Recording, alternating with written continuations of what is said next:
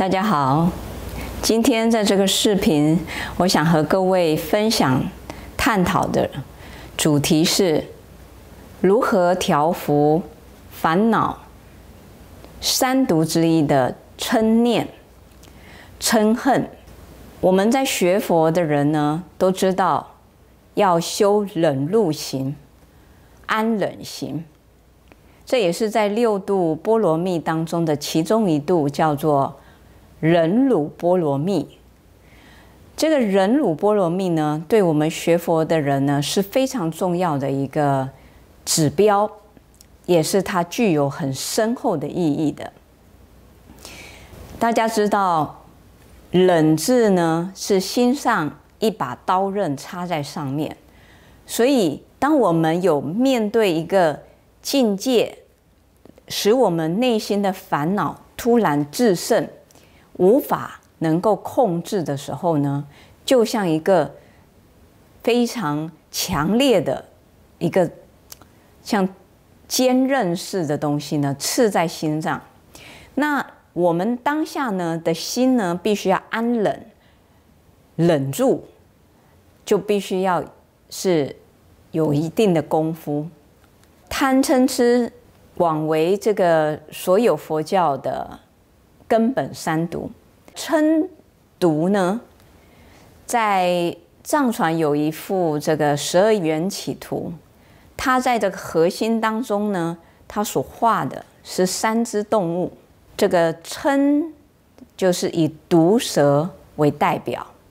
嗔毒呢以三毒之中为首要。为何它是在为首呢？在《大智度论》里有这么说：嗔恚其咎最深，三毒之中无众此者。这里所带给我们的意涵就是说，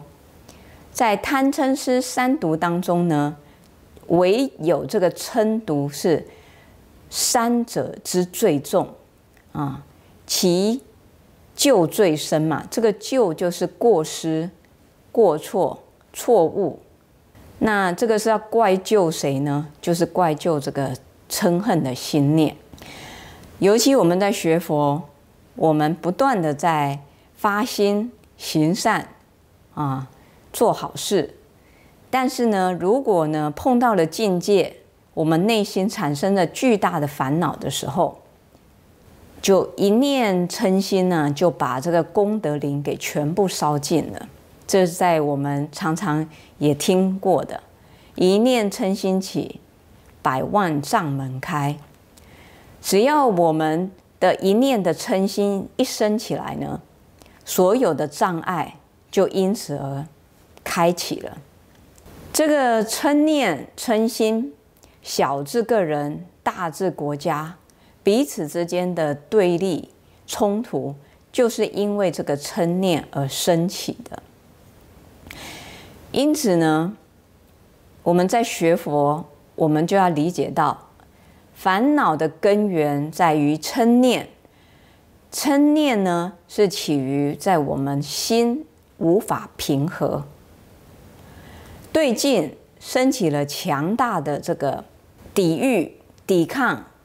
不欢喜、烦恼、生气、怨恨、嗔恨，种种这种负面的心态，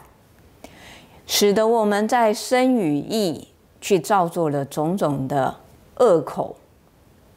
恶行、恶业。像有些人，他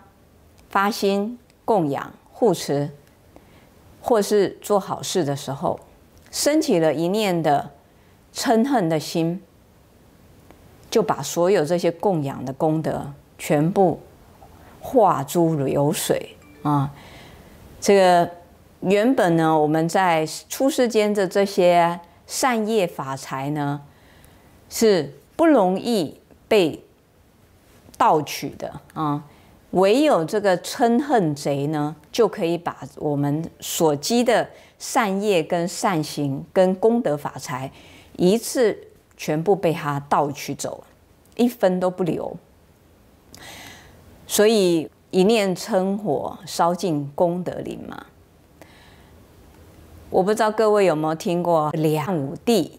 曾经呢，他跟达摩祖师有这样的一小段的故事。梁武帝是非常护持佛法，也非常护持三宝。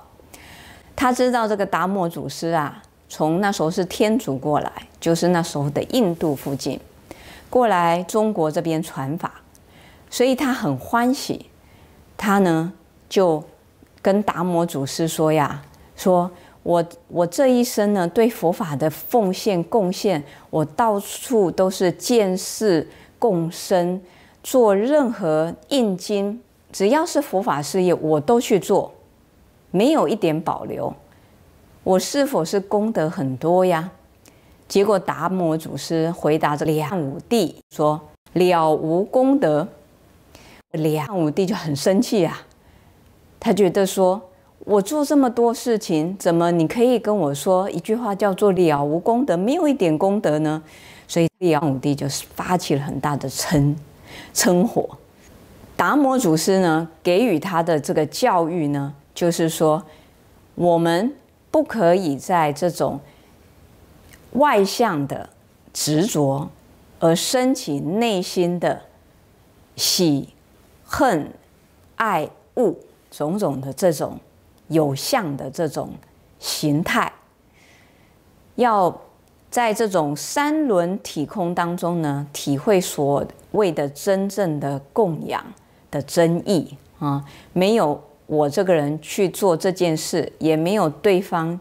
这个人接受，也没有这当中的物件去给予，所以这叫佛法讲的三轮体空。那他因为这样子呢，而升起了很大嗔心。这一念的嗔心，当然他所造的这些都了无功德嘛。就像这个达摩祖师跟他轻轻的这样子的回复。那当然，这是一个小故事，可以给我们一个提示。在我们日常生活当中，也是很常有这样的一个事情会发生。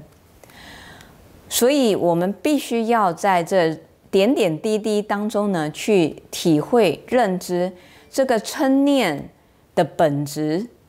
是不好的，它的源头是在哪里？我们必须要去透视它，去了解它，最后去对治它。因此，我们在佛法来讲，有许多对治的方法，其中一个对治法呢，就是可以培养我们的慈悲观或慈悲心，或是同理心。因为当你把对方的情况跟自己的情况比作是一样的比重的时候，就不会有人轻我疏，你对我错，我对你错这种分别的念头非常的强烈。当然就不会有这么大的嗔念会升起来，我们还是会在念之在之，在这种佛法给予我们的教育，就是要同理心，无缘大慈，同体大悲如果我们有这样同体大悲的心，这种心念就是最透彻的所谓的同理心跟一种慈悲透彻的心念。另外一个方法呢，我们可以去运用的，就是当下升起嗔念的时候，去深刻的了知它的升起，去注意看它的升起。然后呢，我们可以用这个佛法的念佛观或是数息观来调伏。我知道很多人学了佛之后呢，还是最难克服的就是这个念头嗔念的这个起伏。有些人在佛堂、在寺院念经、拜忏，拜得法喜充满，一走出佛堂之后呢，哇，回到家看到孩子不顺眼，就开始嗔火就起了，开始就骂人了，开始就恶口了或者是很多工作的不顺遂呢，就抱怨了，就开始这种嗔火的心就不断的延续升起。所以这个是修行呢，还是没有办法切入要害这根本因素。因此，我们要在这样子的一个日常生活当中，就要开始去练习这个对治这个嗔念跟嗔恨跟这种容易发脾气的这种情绪。要了知到这个情绪呢，本质是不好的，因为它不仅不利他，也是害己。为什么呢？当你生气的时候，脸红耳赤，心跳加快，肌肉紧绷，整个人呢就好像歇斯底里，所讲的话、所做的事情，完全都不是我们平常时候的形态。那这样子的一个形态呢，就好像是狂人、疯了一样的人一样。那我们要如何，就是在他念头升起的当下，就能够去觉照，然后呢，去应对对治他。我们现在就有几种方式，就如我刚刚给建议各位的，可以试着用多修持慈悲观，再来就是可以修数息观啊，数息就是呼吸，深呼吸在当下，或者是你可以念个你很相应的佛菩萨的名号啊，例如说想要生气的时候，想要开始恶口要骂人的时候，就阿弥陀佛，或是观世音菩萨啊，就是想的佛菩萨的慈悲啊、智慧啊，就抵御了这个嗔念、恶念、生气的心的滋长它，让它能够当下就慢慢能够调伏。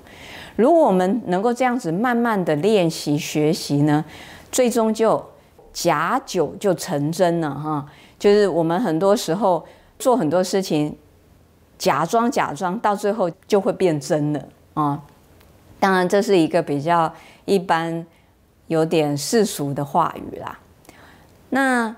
我们现在以这样子的一个能够正视这个负面情绪的这种学习呢，能够帮助我们在日后不仅能够改善我们的人际关系，也能够改善很多许多的对立产生。我希望这个视频能带给各位或多或少的利益，那也谢谢各位，希望下回在线上和各位再更多的分享，谢谢你们。